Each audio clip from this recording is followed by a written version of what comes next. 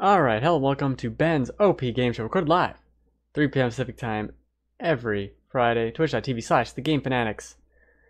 .com? I don't know. Not .com? Twitch.tv/.com. On this week's show, we're going to be talking about The Last of Us 2, or Part 2, if you want to be all weird about it. Just a little bit. And reviews of Mario Odyssey and Wolfenstein II. It is odd. You know what? People have said I need like some kind of background music, and I think they're not wrong. But I mean, where am I going to find the time? Where could I possibly find this music? But first, we're going to go into The Last of Us 2. My little, now I've prepared statements. So, the latest teaser for The Last of Us 2, Last of Us Part 2, was pretty violent, but was it too much? Let me actually rephrase that. Was an M-rated game where you murder people brutally with knives, guns, etc. advertised with violence? Yes, it was. Okay, well then maybe we're being just a little bit ridiculous here, gaming press, that went a little overboard. I've seen many headlines focus on the violence, if not outright in the headline, saying that it was too much. And Twitter, well, was a tweeting, and it came to about the same consensus. But I think it can show violence because it's cool, because it's shocking, because it's The Last of Us. And because they can sell it however they want. Now, there is a point to be made that maybe it was a bit too much for a staged presentation at Paris Games Week, but the Domestic Abuse Detroit preview, several minutes before it, should have given it away that this was not a show for children. So I'm 100% in the camp of Sony and Naughty Dog can do whatever the hell they want, and the good news is, a lot of the same gaming press that was criticizing the violence is as well. But are they? Article after article was written asking if it was too much, if Sony should be showing it, and yet there was a constant message that they want developers, artists, to have no restrictions to their game's vision. But I don't get it. By making a big deal about this violence, you might have compromised that very aspect. Will Naughty Dog tone down this scene in the final game? Probably not, but who's to say? And hell, maybe it won't be in the game and was never planned to be. Could have just been another tone piece. The scene isn't the issue. Who cares? It's the scenes that are being written today. It's the scenes that'll be written next week, next month, next whatever. Now there's a nagging thought in people's minds. Maybe not all members of Naughty Dog, but definitely enough. Thoughts of, is this too much? Are we making the game too violent? What if we did this here instead? And what if this subconsciously alters someone's vision? Is it still the true artist's vision that you wanted when they've been inceptioned? To write these articles with headlines claiming it was too much, like it isn't going to have any effect, is naive and ignorant. And it would be hyperbole to also say that The Last of Us Part 2 is compromised. But let's hope everyone on the team doesn't hesitate with their artistic vision. And with that thought, I think it's clear that this one teaser has undoubtedly changed the game in some way. And we'll never really know. Even if it hadn't had this violence issue, some unconscious changes would have been made based on feedback, positive or negative, whatever. But I still struggle to think how condemning violence in a violent series makes any sense at all. Anyway, I just want to get that all out there. I really liked the tease, and I kind of don't want to see anything else until I play the game in 2020 or so. It's just a little confusing by some of the things I saw over the last week about this trailer and how, did we play the same game? Did I watch the same trailer? It is brutal, but it didn't really go kind of too crazy out of. And as Del Fox in the chat says, it's like condemning jumping in Mario. It is somewhat along the same lines. Maybe long jumping. Oh, that's too much now. It's too much long jumping. There was a lot of choking. I will say that I was surprised at the amount of choking in The Last of Us Part 2 trailer. But besides that, I think we can kind of chillax just a little bit.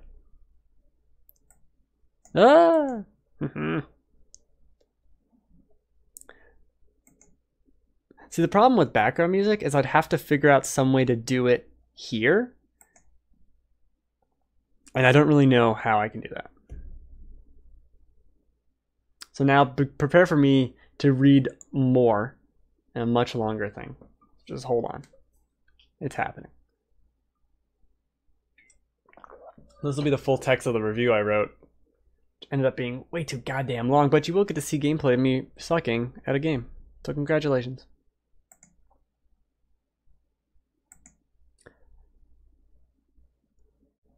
Oh, hold on. Can I get that off? There we go. I know how to make things work. Every once in a while, I can do it. Wolfenstein II, the new Colossus, picked quite the year to release its sequel, didn't it? But marketing and current events aside, it is great to see a AAA single-player first-person shooter with no tacked-on multiplayer or microtransactions. Even better, the game was an excellent sequel with one of the best shooter campaigns in years. Just look at how terrible I am. How could you not be convinced? Now, Wolfenstein II: The New Colossus picks up exactly where the first game left off and even includes a thorough recap for new players. The main point driven home is that the hero, William B.J. Blazkowicz, is on death's doorstep. The ragtag group you assembled and got to know in the first game tried their best to keep him alive and continue taking down the Nazis, but he's a shell of his former self. His mind flashes back to his childhood upbringing and his racist and abusive father, and then flashes to the present, where Anya is pregnant with his children and he doesn't think he'll live to help raise them. This guilt of the potential future and the nagging sadness of the past haunt BJ for much of the game. This narrative thread is, surprisingly, brought into the gameplay. In his weakened state, BJ spends the opening of the game in a wheelchair, and is only later granted movement through a suit of power armor introduced previously. The following escapades happen so quickly he doesn't have time to take the suit off, and he fears that if he does, it will be the end. This is powerful and thought-provoking stuff that you'll hear through BJ's internal monologue, and it is something a lesser game would not include at all. The strength of this narrative is further helped by its sheer confidence. Wolfenstein 2 goes there. It shocks, awes, and left me wanting more in the best ways possible. Now, the only downside to such a personal tale having a large role in the plot is that taking down the Nazi regime is more of an added bonus rather than the overt goal.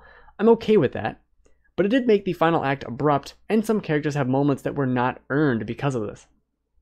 Wolfenstein: The New Order had a similar problem with Bombate, but it's much more obvious here, and I'm being intentionally vague through all of this because Wolfenstein 2 is one hell of a ride. Several scenes left me so stunned and genuinely impressed that I'm trying my best to avoid spoiling any of it at all. It's great. It's great. And don't worry, the Fergat or Wyatt timeline choice from the first game is still presented at the start of this one. It's still relevant, and it features enough changes to warrant another playthrough if you're so inclined. I only played about a third of another timeline and enjoyed the differences quite a bit. However, nothing I saw made the core narrative different at all. In fact, there were very obvious points where Fergus or Wyatt would talk with BJ and no one else at length, and then someone else interjects, and the scene proceeds as normal with less interaction from them. It's expected, but can feel awkward if you are looking for it. The excellent and payoff-filled narrative comes paired with some of the most fun shooting I've had in a long time. It cannot be overstated how great it is to dual-wield shotguns and mow down Nazis trapped in a tight corridor, blood, limbs, and shell casings littering the floor. All of the mechanics from the first return and give players even more options than before. Dual wielding has been enhanced, allowing you to pair up any two of your weapons together to make BJ an efficient killing machine. Also returning are the various perks that are leveled up by performing specific actions. Take down more enemies silently and you'll be able to move more quickly when crouched, kill more Nazis with grenades and you can carry more, and so on. Wolfenstein 2 constantly gives you feedback about your progress with these perks regardless of how you play, giving it the feel of leveling up in an RPG. Don't worry, it completely complements all the shooting and all the Nazi killing. It's not all going in with guns blazing though. Leaning up and around cover is still as fast and fun as ever, and is often an integral strategic element. Adding to that, the stealth mechanics are as fun as they are gruesome. Throwing knives is so 2014. We've moved on to axes now, and that simple change is unbelievably fun. Sneaking behind an enemy unseen lets you initiate a takedown, and each one is brutal, often leaving severed arms and legs thrown about the ground like a child who just didn't want to pick up their toys. Even the normal melee attacks are insta-kill moves and leave the enemy in shambles. It's always satisfying, and I'd go out of my way just to watch a Nazi die a horrible death. Plus, you could throw these axes ridiculous distances, and nailing a headshot from downtown is exhilarating. Almost every level has several commanders on patrol that will sound the alarm if they spot BJ, but take them out unseen, and reinforcements can't flood the battlefield. It's a great reward and something you should always attempt, even if the enemy routes can be difficult to plot sometimes.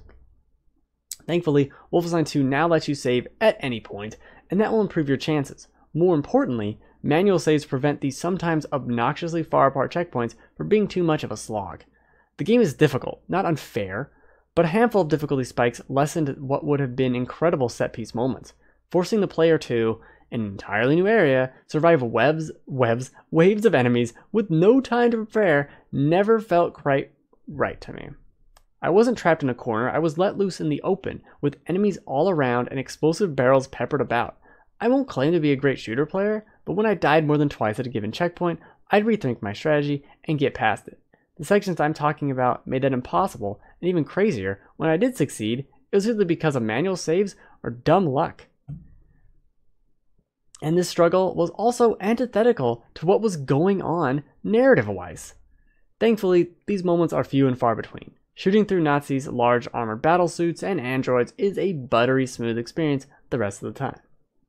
The timeline choice at the beginning of Wolfenstein II also changes which utility weapon you get. Gone are the days of awkwardly cutting square holes in fences and grates. Now, depending on the timeline, you'll either disintegrate the wall instantly with a laser, or blow it up with what is essentially a C4 launcher. Both weapons are very powerful, but have limited ammo supplies that they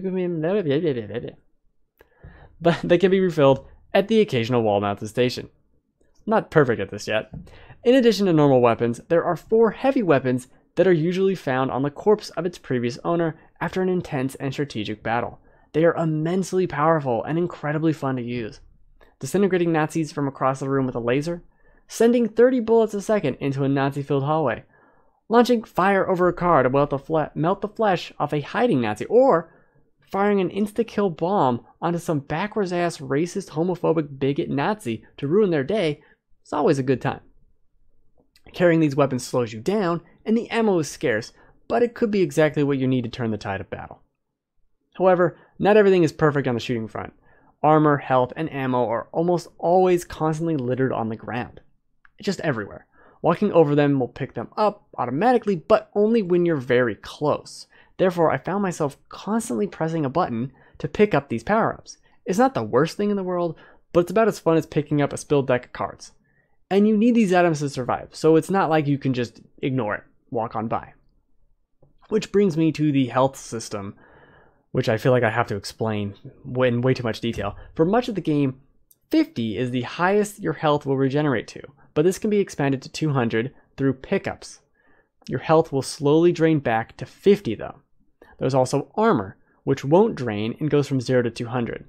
I like this system overall as it is a throwback to FPS games of yore. However, because of the high variance of these numbers and lack of any visual representation beyond the on-screen number, it can make the game feel uneven. Having max health and armor makes you a god, but only having 50 health is pitiful. And in a game where a Nazi with a shotgun could come behind you and kill you instantly, it can lessen the fun. Not knowing exactly how many shots you can take at any given time before you have to retreat is confusing. And I don't think it's worth having the godlike heights of the health and armor system if it's going to lead to unexpected deaths. When not shooting or enjoying the story, seen here, the levels offer plenty of secrets to find. Notes, gold, records, concept art, and more are scattered about in high numbers. There's also hidden upgrade kits that allow you to upgrade your weapons in many different ways. Maybe it's a silencer for the pistol, double clip size for the shotgun, or armor-piercing rounds for the machine gun.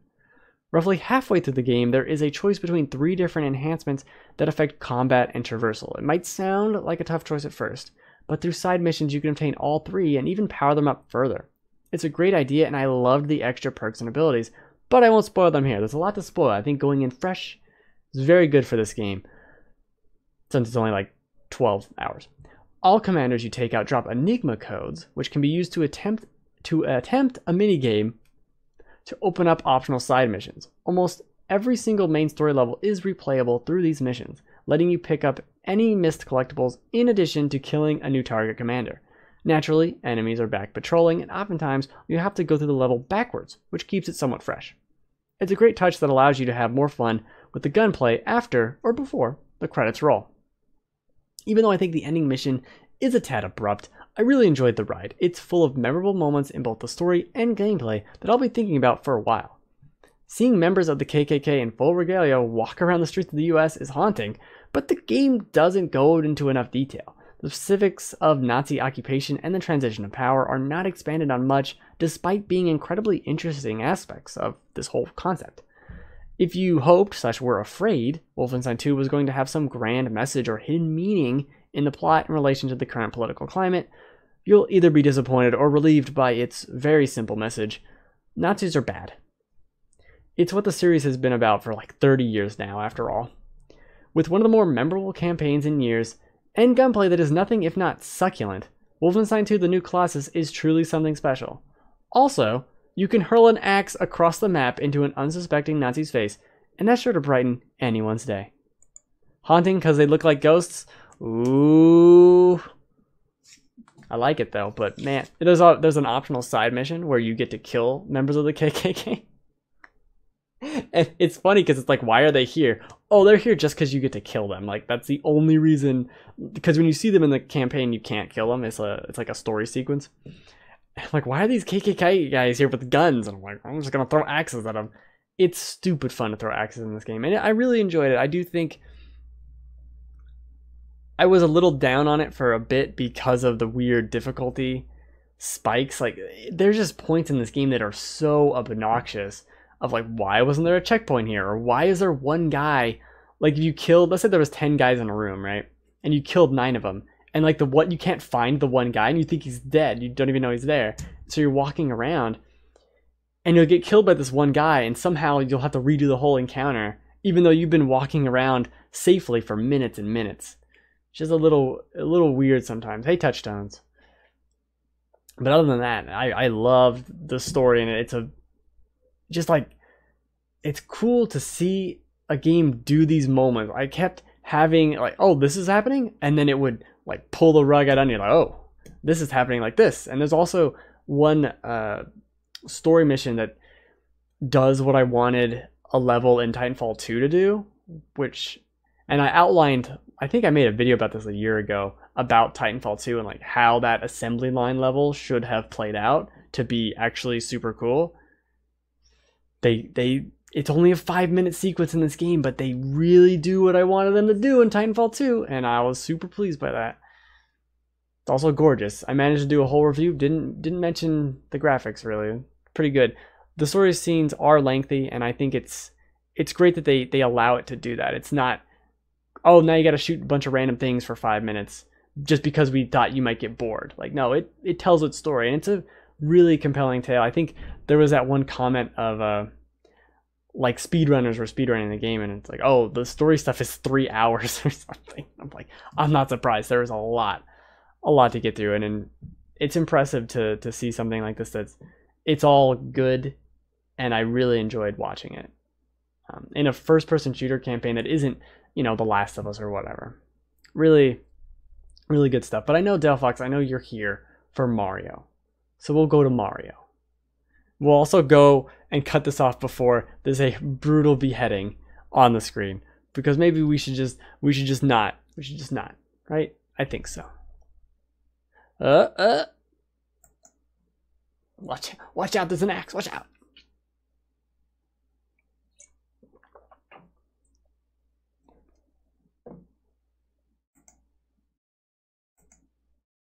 Okay, I just have one thing I have to change here real quick.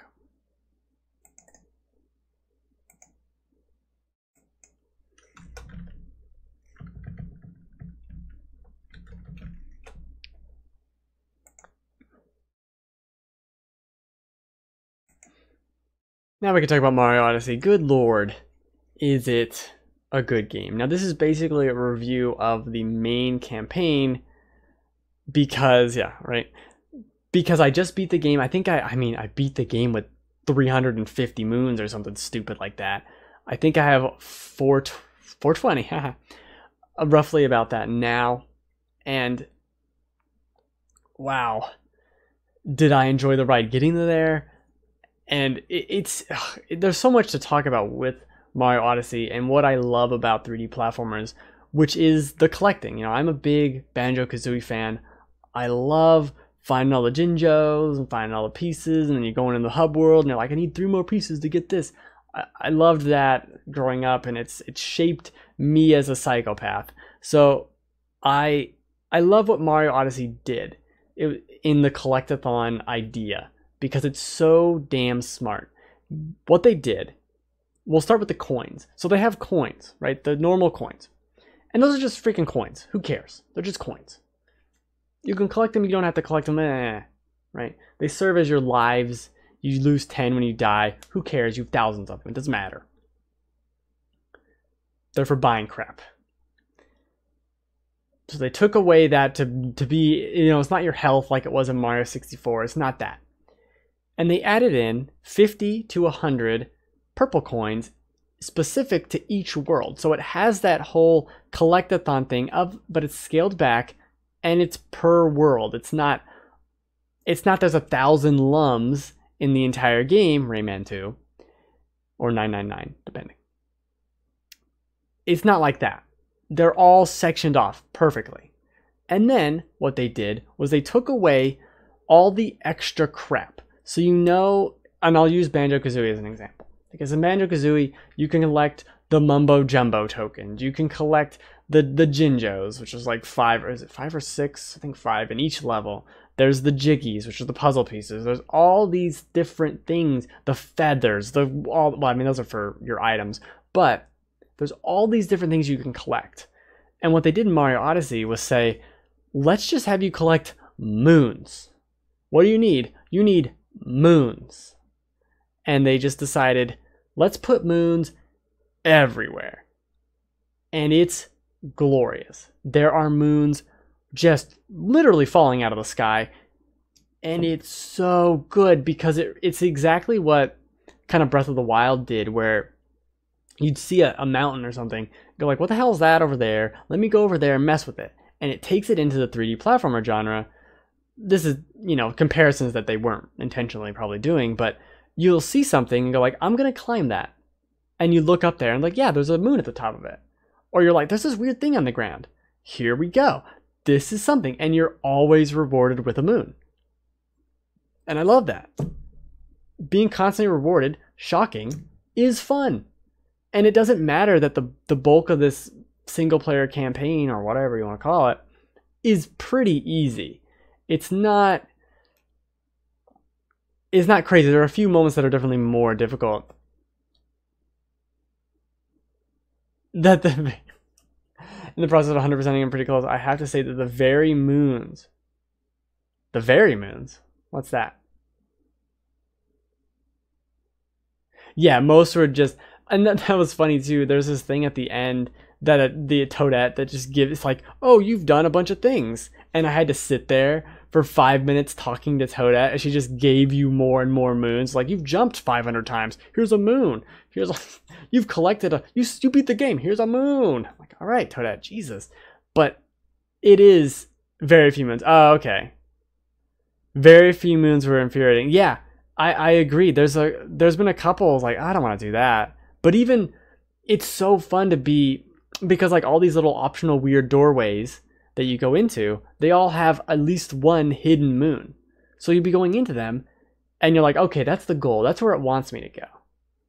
But where doesn't it want me to go? I have to figure that out. And there's one in the Hat Kingdom I was trying to get yesterday that I don't know how to get. And it's like, I know it's in here. I know it's in here, but I don't know where it is. And that's like the only one I'm talking about. But anyway, that's a really cool angle of, now I'm looking around this corner and like, how do I get over there? Because that's the optional moon. Or it's like this trick jump to get the optional moon. Ton of fun. And I love just getting in a world and finding its stuff. I spent hours in the desert area, Tostarina or Tostadas or whatever it's called. I spent so many hours there just exploring, and it's actually one of the areas with one of the most amount of moons in the entire game. And it's just a joy. I think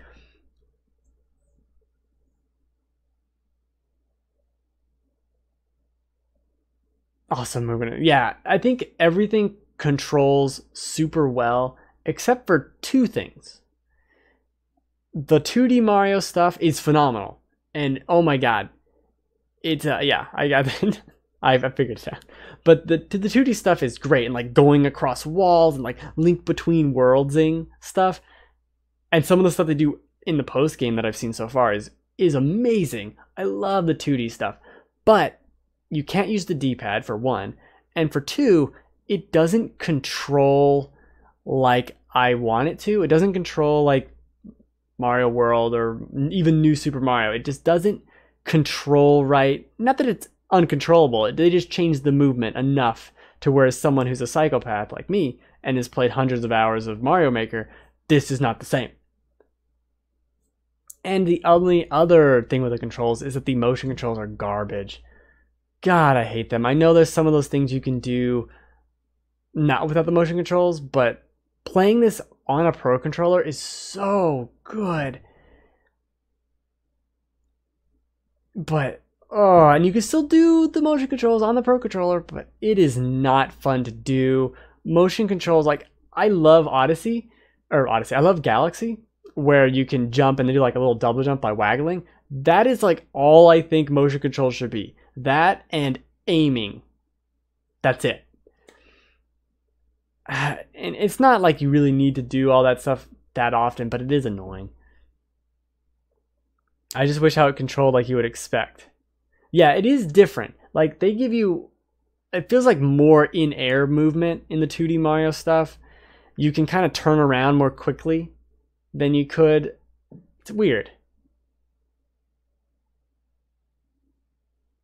Yeah, I think that is a difference there too, Delphox, where the Joy-Cons being separated would be better, because when you're using a controller that's like combined, even if you're just using the Joy-Con grip with the two controllers in it, I can't throw the hat. Like I could throw the hat, but I'm like throwing everything. If I could just be moving with the left thing and throwing it with the right thing, my things are hands, or my hands are things, that would be better. And I just don't like doing it with the Pro controller. I think it would be fine with the little Joy-Cons, but I'm not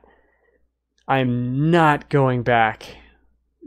The Pro controller is so good. It cannot be understated, overstated. One of those statements. The Pro controller is perfect. This is the best controller they've made since the Wavebird. It is so goddamn good. And like I can do everything, you know, I can do the circle thing with it, and I'm like, I'm trying to do it, but like sometimes it doesn't do it. I'm like, I just don't care. This could be a button or some other way. There's plenty of buttons on this controller. But I mean, we're grasping at straws if I'm like, the motion controls that are optional aren't very good. And I think to me, this is exactly what I'd want, not only from a Mario game, but from like any 3D platformer. It is so damn good. And there's just, not to mention the moons are everywhere. There's those, you know, the best parts of Mario Sunshine where you wouldn't have flood. You'd go into these little challenge rooms. There are so many rooms like that in this game. Like, here's this weird door, go in it and solve its mystery, and a platform over here, and everything is just this bite-sized, delicious cake. Oh my god, is it good. There are phenomenal things to see. The ending, New Donk City's ending is good too, for nostalgia stuff. And I think every single world is really good overall. A couple, I mean, there's ebbs and flows with it, but I want to go back and play it. You know, there's so much to see and do. The fact that you beat the game and what, like a third of the moons are locked away, half the moons are locked away. Yeah, those moons in Sunshine was like, that's like what I remember about that game. You know, I played that game in 2004 or something, right? I haven't played it since. That's what I remember. I remember fighting Bowser Jr. in front of that Ferris wheel. And I remember the stupid squids in that haunted house or whatever on the beach. There's a caterpillar boss. And those optional levels, which were so good. And Galaxy had a ton of them too that were so good. I can't wait to get further into the post game and see kind of these optional worlds you get to go to and all of that, and see what it does, because a couple of the things I've done just so good. And I'm not even a person who has a ton of nostalgia for Mario. Like, I like Mario a lot, but he's not my dude, right? Zelda or Link is my dude. And this is the best. Like, I don't think how anyone could play this game and not say this is the best 3D Mario game. Like, hands down. Not even close. Get those nostalgia goggles off. This is the best 3D Mario game by a mile. It might be the best Mario game. It is so goddamn good. It's incredible. And I keep, because I want to do the post-game review like later after I beat all the post-game and 100% most of it in like 2 weeks. But man, some of that stuff that happened, some of the moments that happened later in it, it's just like, they fucking did it. They fucking did it.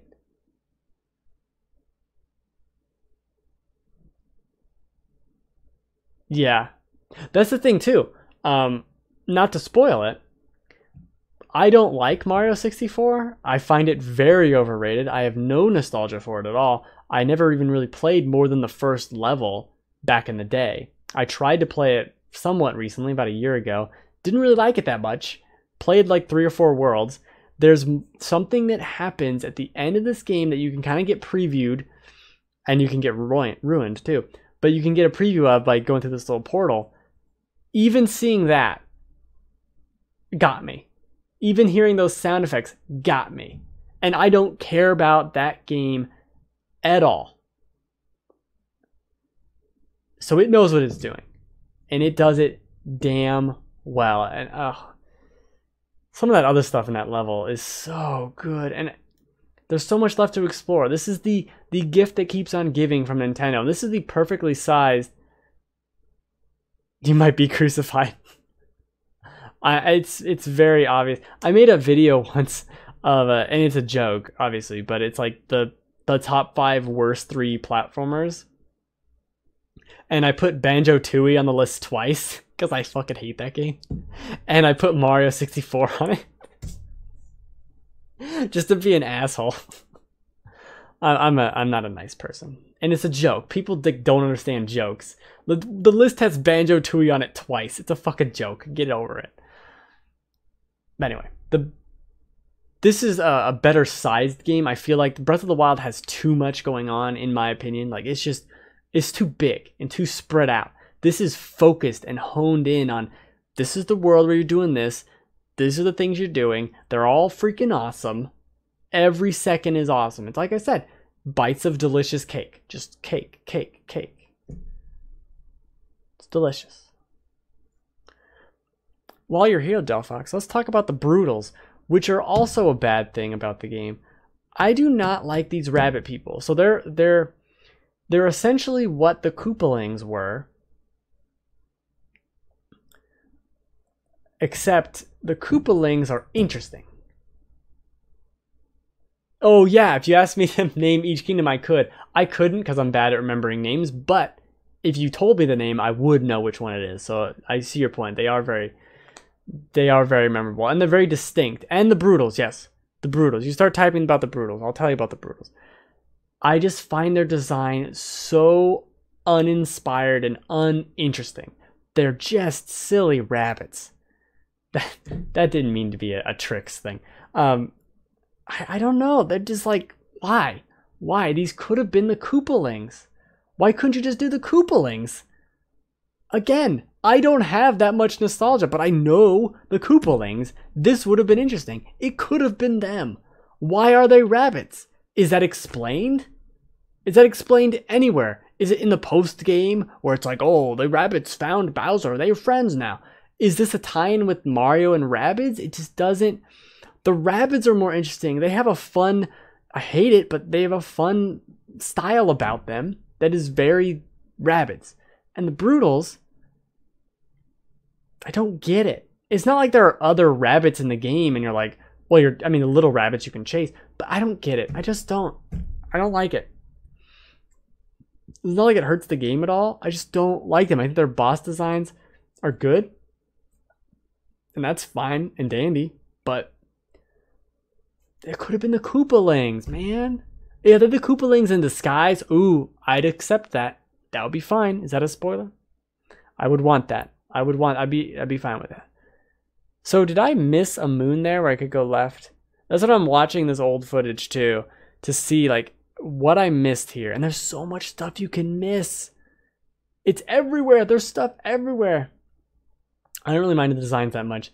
To me, they look nice. They look fine.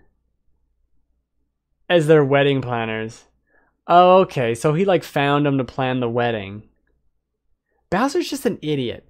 And I don't approve of this man. Too stupid. I just can't. I can't get behind the Rabbids. Or the Brood. Or the Rabbids, really, to be honest. But what about... Like, where's Bowser Jr.? Where's all this stuff? They did... Oh, where are the boos? Oh, shit. Where are the boos? There are no boos. Oh, no.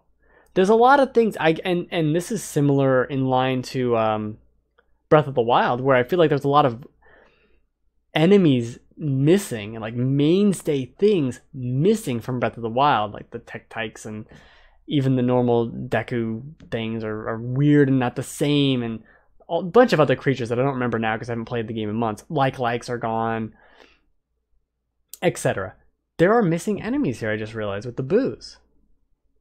I guess the Cheeps are here. Everything else is here. There's some new things. A bunch of new things, actually, with all the creatures you can capture, which you didn't even talk about. I do like the capture mechanic. I don't mind that it's like, oh, this squiggly dude is here, so obviously you have to use the squiggly dude. I don't mind that. I like getting their new powers and using them. I think that's fine. I wish maybe some of them were a little better, but it's shocking how good some of them are. Like the weird stretchy guy and the weird water dude.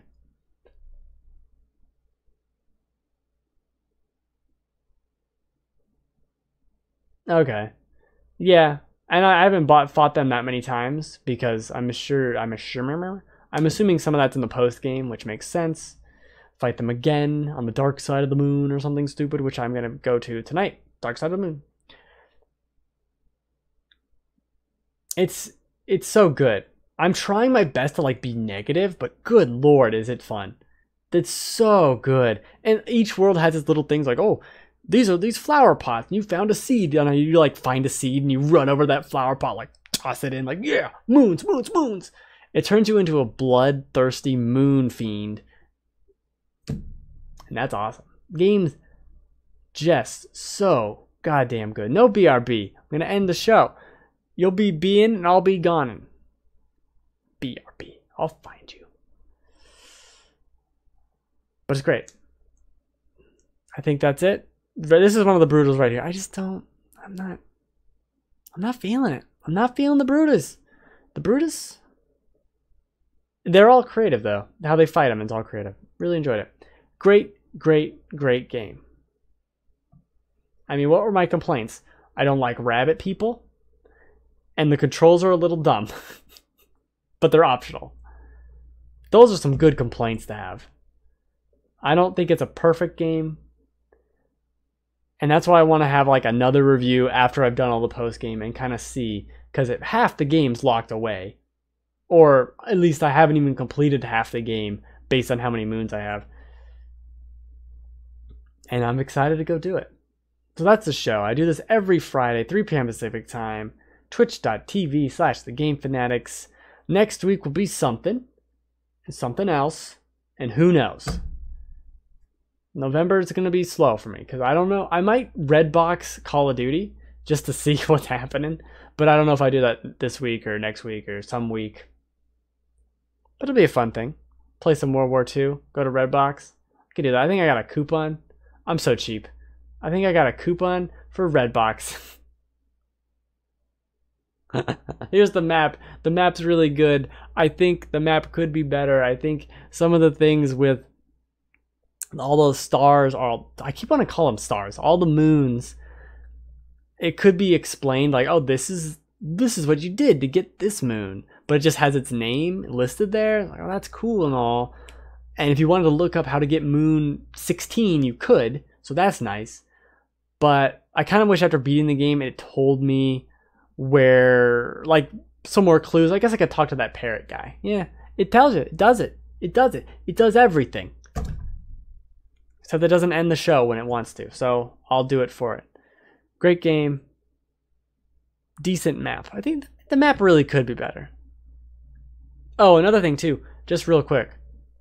The final bit of, in previous Mario games or in previous games like this, you could get, it's like, oh, you need 30 moons to unlock this door, or 40 moons to unlock this door, right? But if you were collecting, you would have all those moons way ahead of time. They fixed that by having the doors be locked at sensible spots. So it's like, oh, you need 5 moons from here, not 5 more moons in general, which is such a smart decision. There's so much intelligence on display here. Take note, everyone. I want everything to be a 3D platformer in 3 years. So you got 3 years. Last of Us 2, 3D platformer. It can still be violent, but it's got to have some moon collecting. That's all I'm saying. Now, if my mouse would move, we could end the show.